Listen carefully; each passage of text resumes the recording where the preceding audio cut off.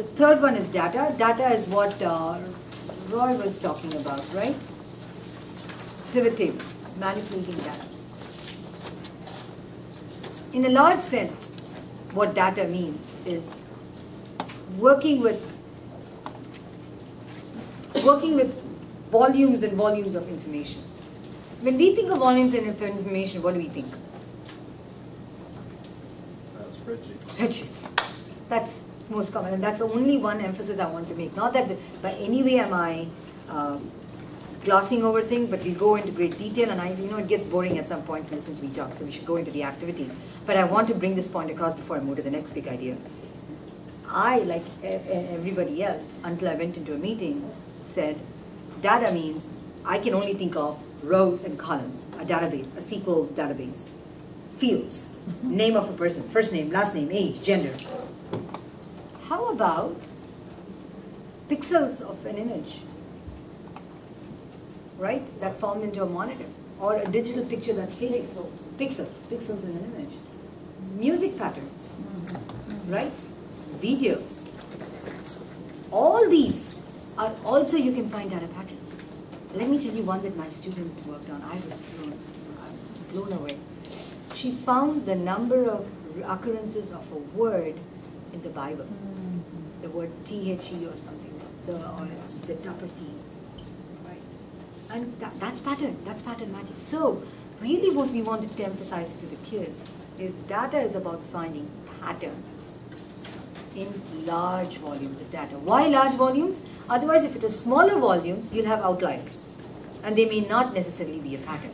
So in order to be absolutely sure it's a pattern, you want to have large, I mean, we are talking thousands, tens of thousands. The article that Dr. Gray gave you is a phenomenal, the best article out there on big data. It's very, very good. And it gives you a very good insight. It's a great introductory one.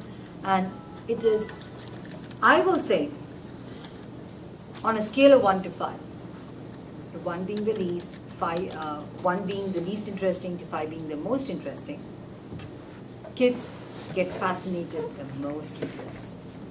The kids love it. Every year, I do this particular scaffolding set of activities, and I think Jill's going to lead one tomorrow for you guys, which is very similar to what I do. You guys filled that survey, didn't you? My class numbers doubled. I do it right before recruiting, before they sign up for the next course. First year it was 15, next year it went to 30, next year it went to 66. I purely give it for the data section. And Jill will definitely go more detail into it tomorrow for you guys.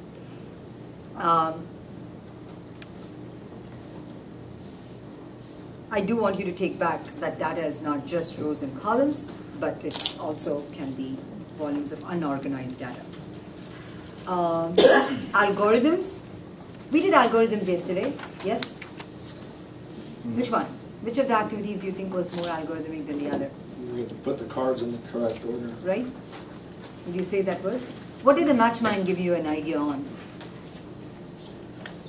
Sequencing steps.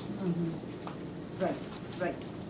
So, if putting the cards in sequencing, so the team building activity was sequencing, and MatchMind gave you the detailing, right? How detailed you had to be, how very, very specific. Garbage in, garbage out, right? If you don't give proper specific information, you're not going to be able to get the output that you want. Students need to understand that. It's very frustrating for them when they don't get it. And that's what really, I mean, again, Snap pretty much hides all the requests. It glosses over the need for it to be that detailed, but that's a very particular thing to keep in mind. In algorithms, I want to point something to you folks. If you would look at page 18, 4.2.4. Evaluate algorithms analytically, empirically for efficiency, correctness, and clarity.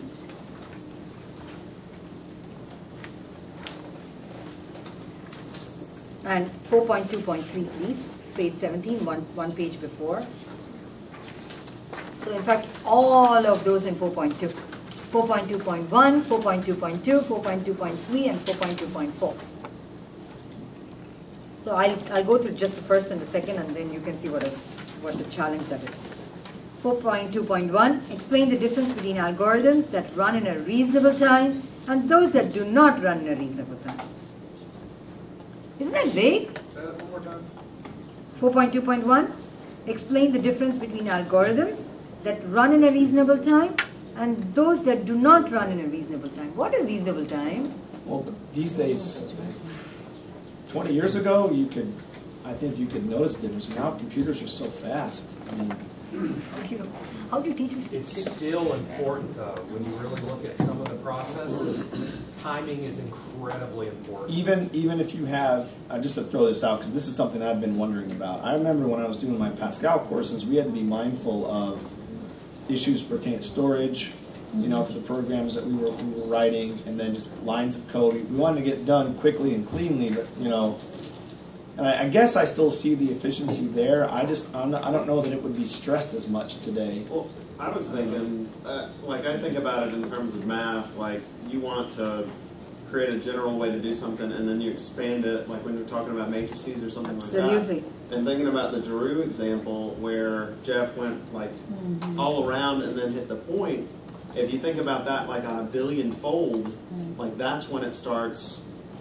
Like, that's a good point. So I mean, like I always teach in small, you know, matrices. We do 2x2s or 3x3s, but then I tell them, you know, when we're doing applications of this, computer systems are doing billions by billions, and so when you expand it, or I guess abstract, I don't know if I'm using Computers may have and you are abstracting. it's Data's grown just as much. It's like in the Wall Street case where the trading houses were getting the information to their computers a tenth of a second ahead of somebody else, and it was worth millions of dollars to them because the computers were trading so fast. If you had an algorithm that worked faster than somebody else, you made the money. If you didn't, you lost the money. Right. And the algorithmic trading is a perfect example to bring up here. So the point I want to make across is the entire 4.2 is hard to teach. I'm telling you right up front. You don't get to it, or you decide to say, I really didn't do my best, that's okay. It's hard to teach, yes? And while I'm here, and I really am going to stop because I'm talking a lot, so I know that we do the internet activity and then there's impact, which I'll do at Explore, so we really, you know, this otherwise gets boring. I will say this. We've talked a lot about the performance tasks. I want you to know that there's also a computer-based section of the exam. The AP, there is two sections. There's performance tasks that students do in the classroom, turn it in. Then students go to the AP exam, like every other AP exam, and take a computer-based test, which is objectively scored, multiple choice, so on and so forth. The sections, the questions for those are going to come from these learning objectives, right?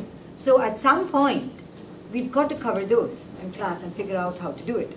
Our hope is our scaffolding activities that we do, leading to the PT, also nails these LOs. That's the only way you can manage class time, right?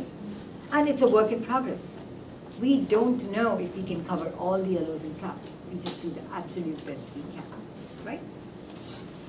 When we do SNAP, we will be talking programming. When we do the internet activity this afternoon, we talk about the internet big idea. When I talk about the Explore PT, we talk about the impact big idea, right? And we talk about the pieces of that.